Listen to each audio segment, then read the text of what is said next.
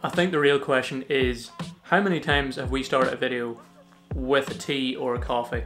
I would say it's quite a few. It's also not hard to know that this is my current favourite mug. Previous one was a Volkswagen camper mug, which was pretty damn cool. I think Christina got me it. But yeah, anyway, we will be back to Canada at some point soon. Too much more to explore in that country. Anyway, what is up guys? Welcome back to the channel, welcome back to another video. Hope you're all keeping safe out there. Today's video is going to be kind of a quick one, and it's around a question that we've got on our last few POV photography videos that we've done, and that is actually how we film them. A few of you guys have asked how we record, how we make those POV videos that you see us doing. Alright, let's go. Alright, let's go. Alright, let's go. Alright, let's go. And I'm going to just jump in and fill you in on what we use, how we use it, the settings maybe that we use on it, and just how we put it together.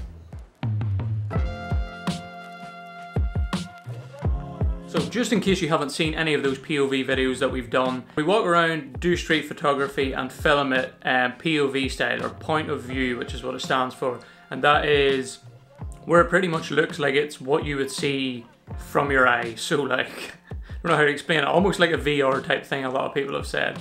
So you're not seeing us holding the camera, you're just seeing our point of view.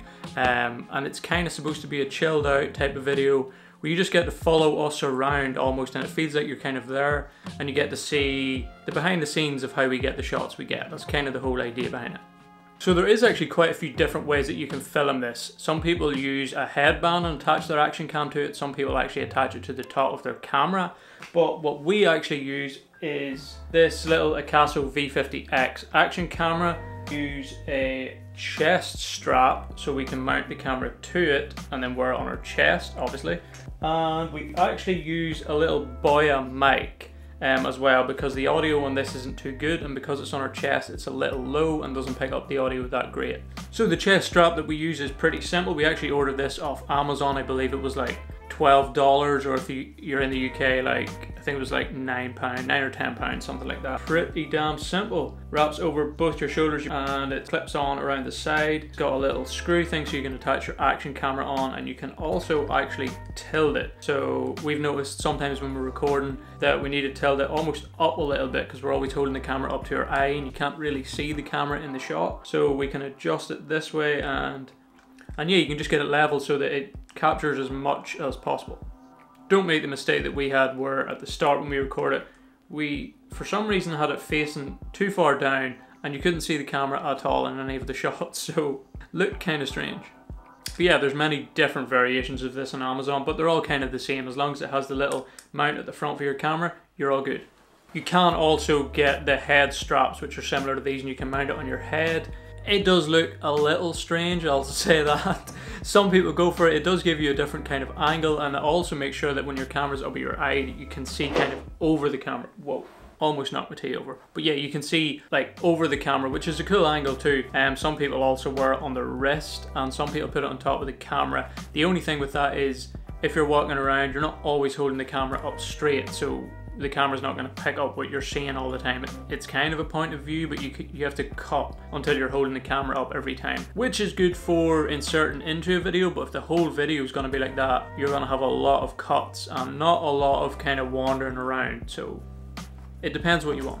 The first few times we recorded this, we actually just used the audio from the mic, which was a little low, and we found that it wasn't picking up just the levels of audio that we wanted to. So we actually got this little boya lav mic. I believe it's the WM8, could be -1, I'll put it on screen, whatever it is. I think it's something like that. And this came in very handy. We actually originally ordered it for the podcast, and then we got two other ones which are much better for the podcast. And this actually works very nicely for the POV. So what we do is we attach this to the body strap, and then we plug it into the phone. It's actually very quick and easy. You just plug it into your smartphone, and you just simply open up your voice recorder app, make sure that the mic's plugged in, and hit record, and it records for like an hour. Sometimes we forget to turn it off, and then we have a lot of very random chats that we find out later on. Yeah, so we have this plugged into the phone, then we attach it to the body strap, and we actually put the phone into the little side pocket of our bag, which means it just goes under your arm, attaches, sits into the little side pocket, and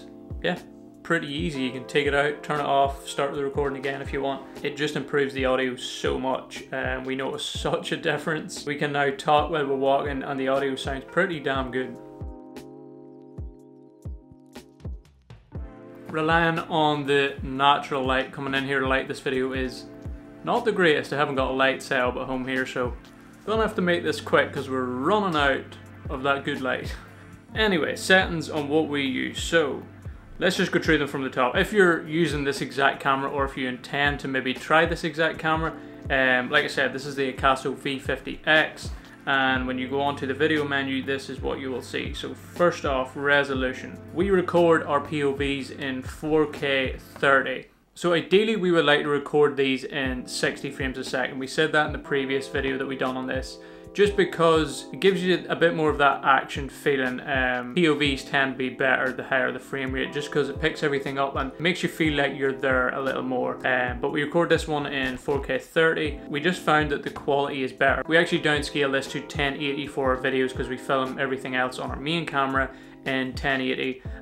When we downscale this, we feel that it's just sharper than recording in the 1080. Make sure that you put all the stabilization options on. I did a little looking into how good the stabilization was on this thing before we actually used it, because you have image stabilization and gyroscope, and you can choose to turn both of those off, one of them off, turn both of them on, which is actually what we do. And I wasn't sure how that would actually work, because some cameras with stabilization, it actually just kind of makes everything all wobbly and weird and doesn't work when you're actually walking about that much. So I wasn't sure, but we tried a few different tests with just image stabilization on, and then we added in the gyroscope, and we found that with both of them on is the best for walking around, getting stable footage. We actually made the mistake in one of our recent attempts at making a POV video of leaving both of these off. We forgot to turn them on, and it was a disaster. It was simply too shaky. You just couldn't watch it. So we actually had to cut out almost every piece of walking in the video because it was just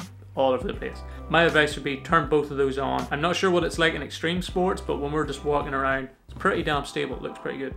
Video encode, we just leave that at H2.4. Slow motion, you don't need to worry about.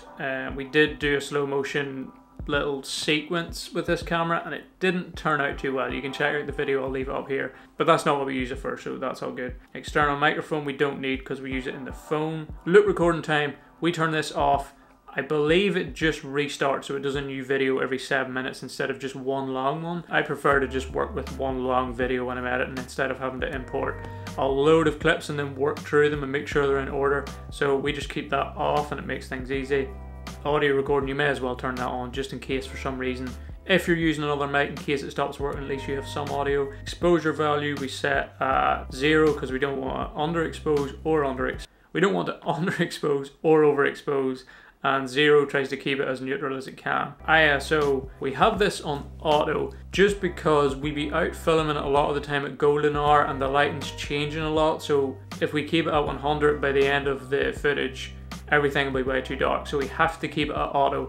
It's not normally our favorite choice because it does add in a little bit of noise. Obviously that's what ISO does, but it can get a little grainy when it gets dark, and we found that with this camera. Once you start losing light, then problems start to come in with stabilization and noise. So I mean, if it's during the day you could probably keep it on 100, but most of the time we're recording with changing light situations, so we keep it on auto. White balance we just keep on auto. I mean, because auto tends to be the best. You could probably go for daylight if you're out during the day, and it might get it a little more even and accurate throughout the whole day, but auto works for us. It's simple, easy, quick. Meter mode, we just do it center, and color we just keep natural, unless you want to get a little weird with it. I mean, black and white might look cool. Sepia, not going to go for that. Just keep it at natural.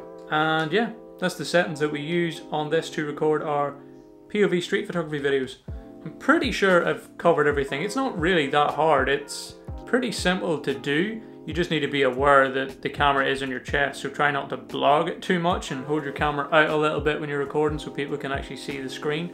But besides that, it's pretty simple. We've obviously used the mic just to improve the audio, and that's just pretty much a plug, hit record, and you don't really have to worry about it for the rest of the video.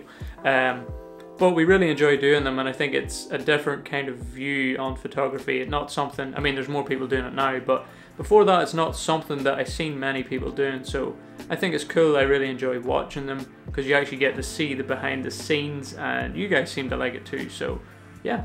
Hopefully that was a little helpful if you're thinking about trying POV photography, or even any type of POV, whether you're skiing, skateboarding. It's a cool angle to get if you have your action camera strapped somewhere on your body. When it comes to editing those videos, it's actually pretty simple. We import the footage, downscale it to 1080, throw it on the timeline, cut out the little bits that we don't like. We actually include most of it most of the time, and then simply overlay the pictures where we actually took them in the video, and that's pretty much it.